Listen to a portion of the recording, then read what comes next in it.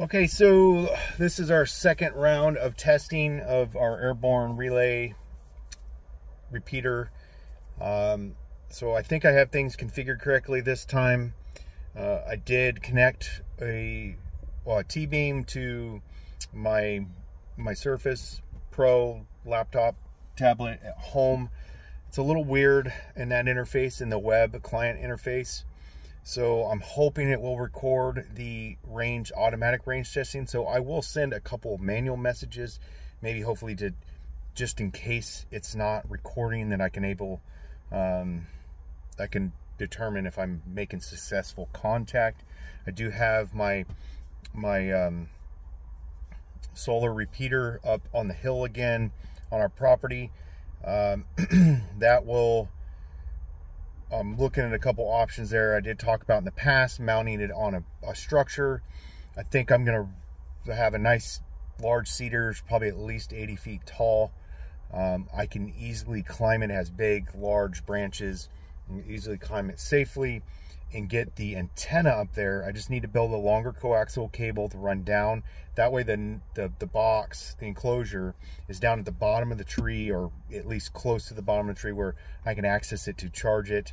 Eventually I will tap it into a solar panel. But for now, for testing, probably for the next, throughout this winter, I'm probably just gonna go up there. I already got 6 days out of it in repeater mode. We'll see how long it'll last with those three 18650 batteries in there. Pardon me. So that covers pretty much that. Trooper, our beloved dog, is excited about it testing just as much as I am. So next will be launching the drone, sending some tests. I'm going to go through, kind of make sure I'm all configured correctly, test the Airborne relay repeater, just make sure it's working properly before I launch the drone. Weather's still a little low vis, probably not really any planes. I'm using Cal Topo to kind of check aircraft in the area, but I'm still within legal. I'm not going to exceed 300 feet, which my ceiling is 400 feet above ground level. All right, so wrapping up round 2 of our testing of our Airborne mesh network relay setup using the DJI drone, right? So we're back in the same test location as we did the first round of this. I've got my Airborne relay repeater set up with that little V-style antenna that I got. They're meant for drones, but it worked pretty good, and it's the right 915 megahertz frequency range. And but I was having battery issues, so that I brought the drone back down after the first time, because I realized it wasn't getting any messages out, and I was like, what's going on here? Because I'm using a T-beam here connected to an external antenna on the Jeep. Hey, I'm trying to video here, man. Sees people. So, but the battery was dead, and I had it plugged in overnight. So I brought it back down, plugged it in, sat here in the Jeep. Well, it charged up to about 3 volts, because you can look at it on the meshtastic app, and launched it again. Got about 4 or 5 test messages out before it seemed like it shut down again already. So we'll see. We'll go home, see if we actually connected with the home network. Looking at the meshtastic app, it doesn't look like we did. So we'll see what happens when we get back. I'm also a little concerned about the client, using the web client, that if that even recorded anything or captured it, because it seems like it disconnects from the device. So I've got to get some more equipment to do this testing a little more effectively, but we're learning and we're going. We got a bunch of other meshtastic LoRa mesh communications videos coming up. We got some new items I picked up, got last week. I just haven't had time. I did 3D print a case for one. I've got another one I'm probably going to 3D print this weekend. So I got a T-deck, and then the T-beam Supreme is the one. So, well, that's got some pretty cool features. I haven't even actually played with either. I've just got them. And so lots more emcomm, LoRa mesh communications videos coming here on Ravenwood Acres. You can check out our website, theravenwoodacres.com, link in the corner here. Follow us via our social media links, which are down below. I'm probably going to create a Telegram channel just for this, so that those that want to start to collaborate and stuff like that, maybe it'd be a point of contact. Let me know if you're interested in that.